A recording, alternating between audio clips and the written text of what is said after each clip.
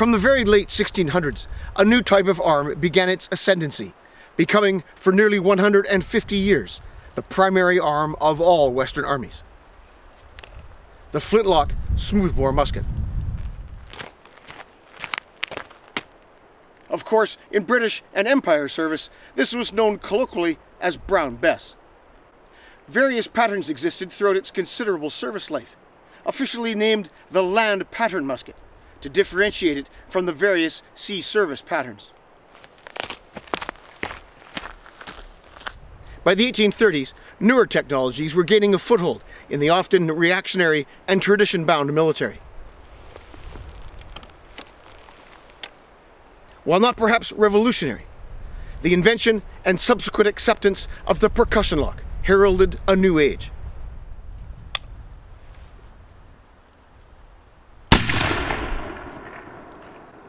Entering service in the 1840s, the percussion smoothbore musket would finally replace the venerable flintlock around the empire. In this episode of the Firepower series, we'll compare and contrast these two dissimilar yet somewhat similar arms through a simple course of fire and the usual discussion.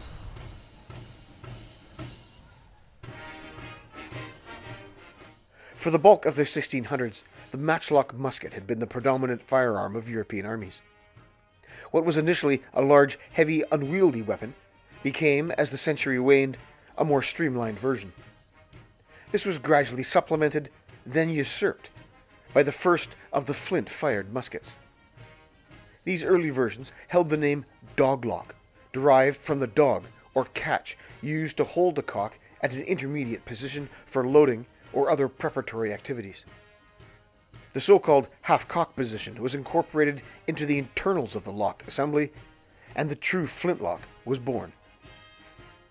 The weapon went through a number of iterations, but remained fundamentally unchanged, save for adjustments in length and modification of minor furniture and the like. This is the weapon that would arm the British Army and the armies of the Empire for nearly 150 years. From the Battle of Blenheim and the other battles of the War of Spanish Succession, through the middle of the century and the War of Austrian Succession and the 7 Years' War. It was used during the American Revolution and on into the wars of the French Revolution. Subsequent to this, the Napoleonic conflicts held sway, and it is perhaps these that we are more familiar with. The flintlock Brown Bess was used up to the very early 1840s, when the newly developed percussion lock entered service. These would see service in ever-increasing numbers as the 1840s progressed. In China during the First Opium War, South Africa in the Cape Frontier Wars, the Punjab during the Sikh Wars, and elsewhere. The driving force behind the adoption of the percussion system was one George Lovell. Percussion systems had been invented and patterned from the early 1800s when Alexander Forsyth began experiments with exploding fulminates and their application to firearms. It was a slow burn for sure. Pardon the pun. Serious trials began only in the 1820s, after being shelved for a number of reasons, including the perception that it wasn't even needed.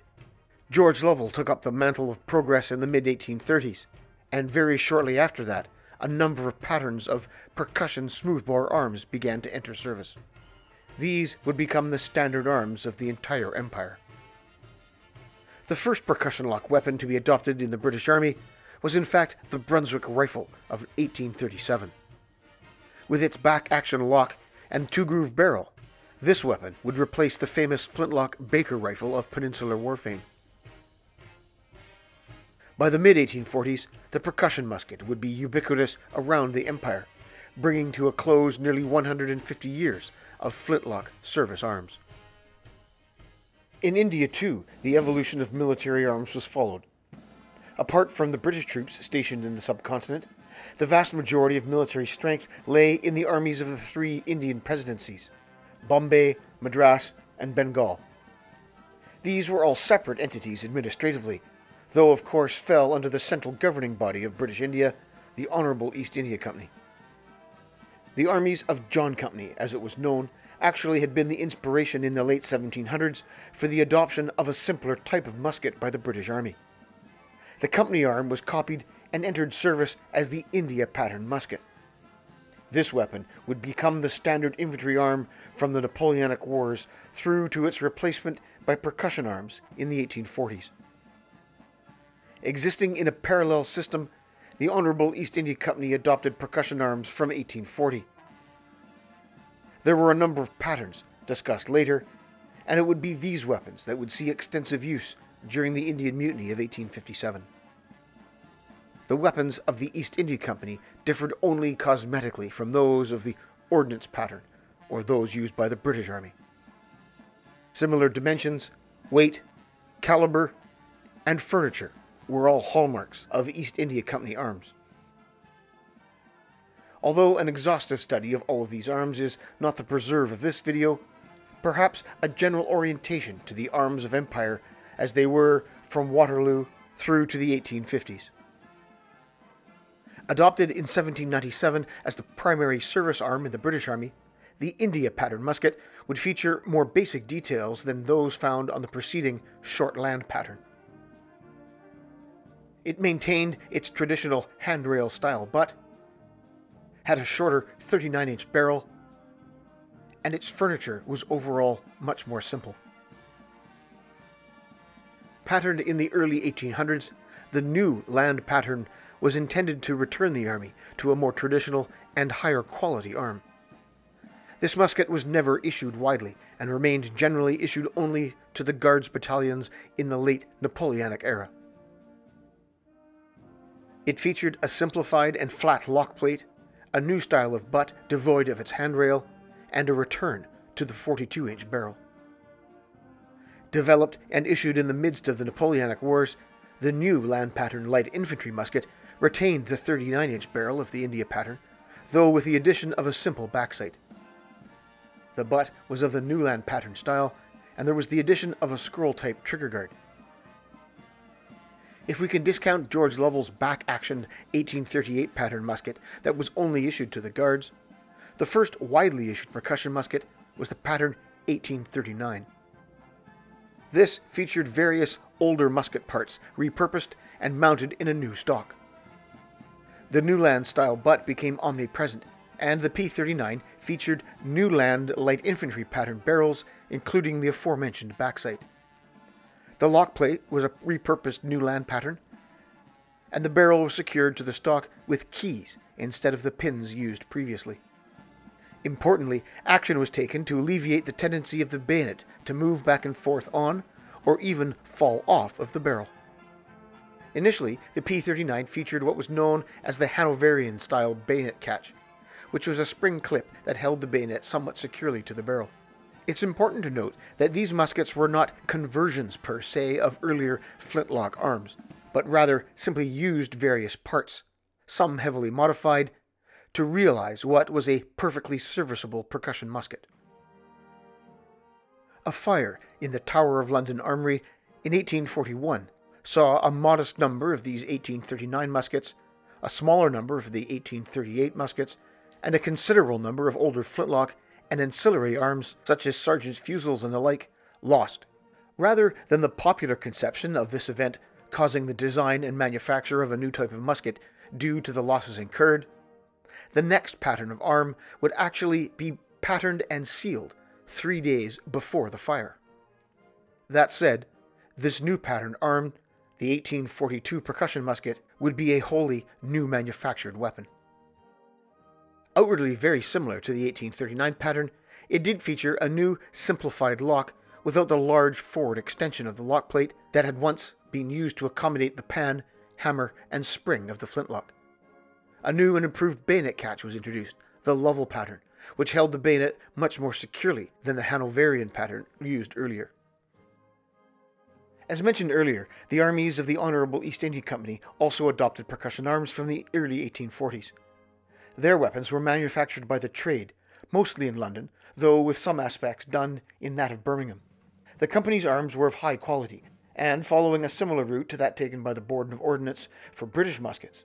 The first percussion muskets used repurposed parts made originally for flintlock arms. There would be 6 patterns in total of East India Company percussion muskets, A through F. These would not differ at all from corresponding ordnance weapons as far as capability and usage went.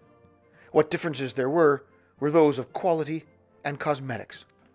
Shown here for reasons that will become obvious, the last pattern of East India Company percussion musket, the F pattern, featured a P42 style lock, a Brunswick style trigger guard, a fixed back sight, barrel keys, and a third style of bayonet catch, one that had been trialled on ordnance muskets but not adopted.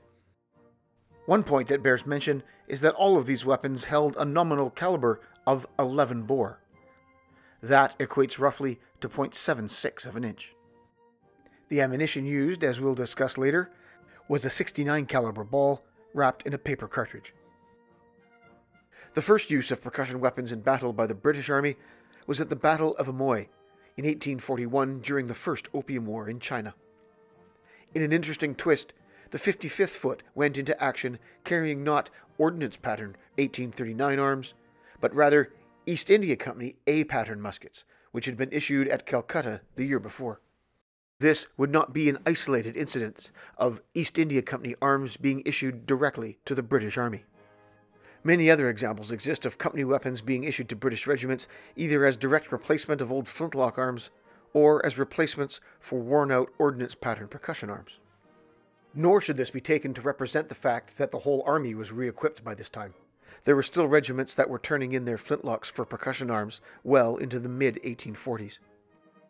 So to answer the question that some of you may be asking, why go through all this explanation of different types of weapons when all that is needed is a flintlock and a percussion lock? Well, I have but two such examples, and I thought that some background might be appreciated to illustrate that the two types of muskets used in the project do indeed fit the bill, as it were, though they may not necessarily have been strictly in service together.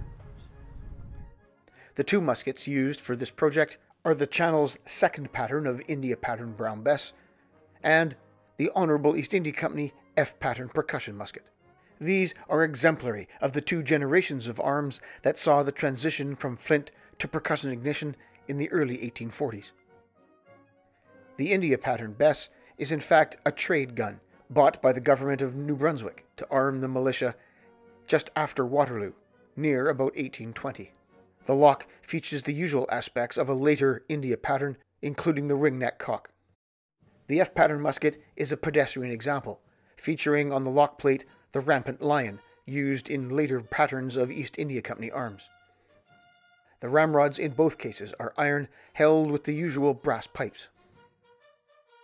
As noted earlier, the F pattern has the East India Company pattern bayonet catch, and the shaft of the ramrod is characteristically squared off behind the head.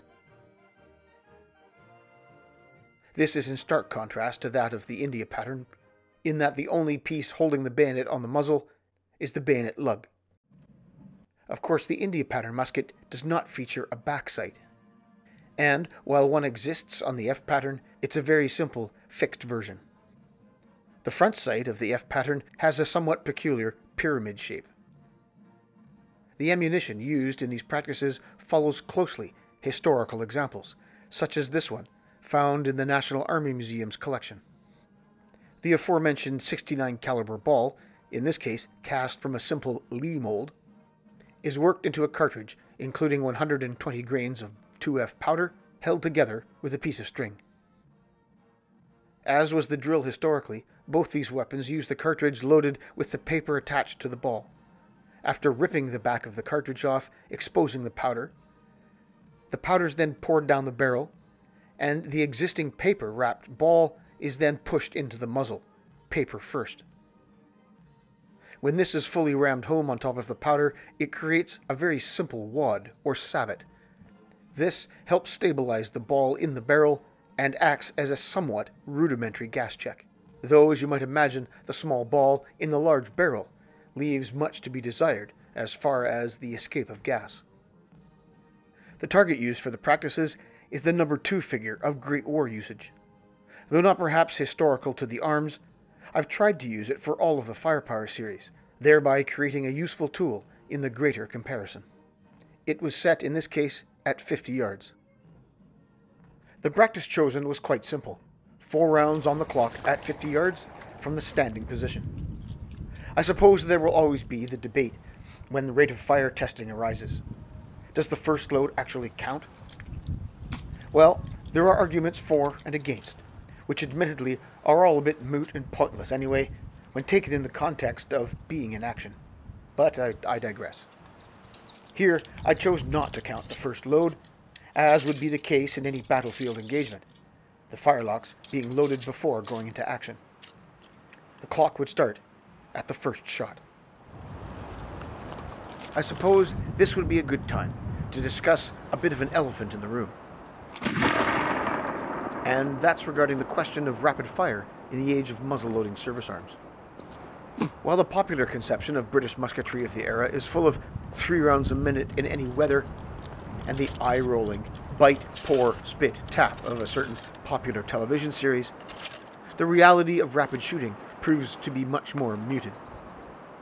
The fact remains that in practice, British musketry did not manifest itself in all-out rapid shooting, but conversely, in singular, specific, well-timed, and well-directed volleys, followed up by an immediate attack with the bayonet. If one volley was not enough, then sometimes 2, but rarely more, were delivered before the bayonets leveled and the enemy set upon. That said, rapid shooting is a somewhat useful tool to use in comparing different generations of arms. The Bess practice carried on with reasonable pace. In retrospect, it may appear that things are not proceeding with the utmost of haste. One point to consider is that the target needed to be aimed at, which of course takes time. This skill was taught in the era, and men were instructed to look along the barrel from breech nail to front sight with the left eye closed. Obviously, when firing volleys, the trigger would be pulled on command, whilst when performing file firing, or when in extended order, there would have been more capacity to take more care and time. Speaking of time, this practice took 1 minute and 22 seconds. Admittedly, not perhaps the ultimate effort, but as I reviewed the footage, there wasn't too much time in the way of pregnant delays or pauses. Well, there we are, 4 rounds, as rapidly as possible. We'll still try to hit the target, of course. 1 miss here on the left, and 3 here on the target. Learning how to achieve some semblance of aiming is a bit of a dark art with the Bess. Judging how much barrel you should see as you look along it comes with repetition, more of which I evidently could use. Next, it was the turn of the F pattern. Now, going into this, I can say that there wasn't any great expectation as far as timing went. Priming of a flintlock and the capping of a percussion lock are distinctive parts of either evolution, and although they are done at different points in the evolution, one is not vastly superior to the other. What I was expecting was a better groove. Even though the sights are rudimentary, they are, well, sights, and the benefit to overall performance should go without saying. In the 1840s, infantry were still equipped with the traditional crossbelts for ammunition pouch and bayonet. Caps were kept in a small pouch let into the lower right front of the coatee. Later on, into the 1850s, a waist belt was adopted for the bayonet, and some units chose to adopt a cap pouch mounted at the front right of the belt, rather than the one let into the garment. As I didn't have a wholly appropriate garment, I simply placed a supply of caps in the pocket of my bush jacket. Somewhat clumsier, but serviceable enough.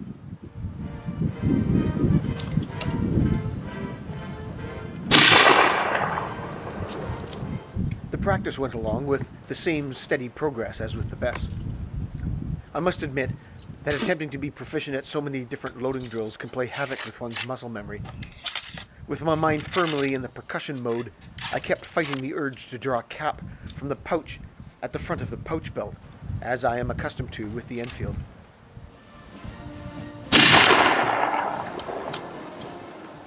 Historically, the loading drill did change to reflect the new technology.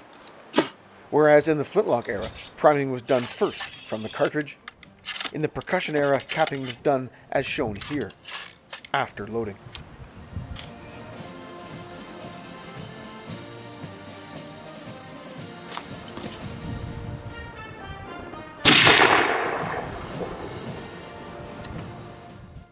Time for the practice, 1 minute and 19 seconds. To date, my only other attempt at shooting something resembling a good college try with the F pattern was at last year's Alberta shoot. There, best 10 of 13, standing at 50 meters. While that shoot wasn't timed, I suppose it was a useful benchmark in going into this practice. Well, it would appear as though I've been able to demonstrate crappy smoothbore shooting, not once, but twice in a row. Well, 1, 2, 3 hits, and the wind doesn't blow us over here. 4 off to the left there. I was expecting slightly better results there because, well, quite frankly, the F pattern has a set of sights. Remarkably, the group had an uncanny resemblance to that of the Bess. As has become customary with the Firepower series, perhaps a bit of analysis and discussion. In the end, the results from both arms were nearly identical. Each 3 hits, and but 3 seconds between them. So, was this what was to be expected? If so, then how would that place these two generations of arms in the historical context? If there was such little difference between these two types, then why did they transition to the percussion lock in the first place? Firstly, as regards timed or rapid fire, this simply was not an expectation doctrinally with either arm. While one could expect that generally well-drilled infantry would be faster in the reload, rapid shooting within a given time limit did not become a bona fide evolution until 1887, when the first rapid practice was introduced, featuring 10 rounds in a minute with the Martini. So, while my times might have a degree of modesty to them, perhaps they reflect a relative parity with the historical. As for the apparent overall similarity between the two arms, perhaps the context should be a brief, very brief examination of the type of warfare that was waged during these eras. Thankfully for you, the viewer, you'll be spared some sort of onerous dissertation and dance of minutiae, because although we might expect tactics, drills, and the operational art to change with the advent of new technology, when we look at the battles of, say, the Peninsula of the 1810s, the Sikh Wars of the 1840s, and even the Crimean War of the 1850s, there was very, very little change in fighting methods. The simple fact remains, and it could be backed up by the result of these very rudimentary practices, that the battlefield capabilities of the smoothbore musket, whether flintlock or percussion, were essentially the same. Rate of fire, accuracy, weight, and the use of the bayonet. That is why infantry warfare changed very little during this era. So, why make the switch? That is more easily understood in the context of two things: weather and reliability. While the primed pan of a flintlock was a complete liability in poor weather, the waterproof copper percussion cap set firmly on the nipple was much, much less so. It was not perfect, as indeed the first early morning encounters at the Battle of Inkerman in November of 1854 would show, but, as compared to its predecessor, a great leap forward. Misfire rates in general became greatly reduced, and it was this aspect that was manifestly the chief benefit of percussion arms.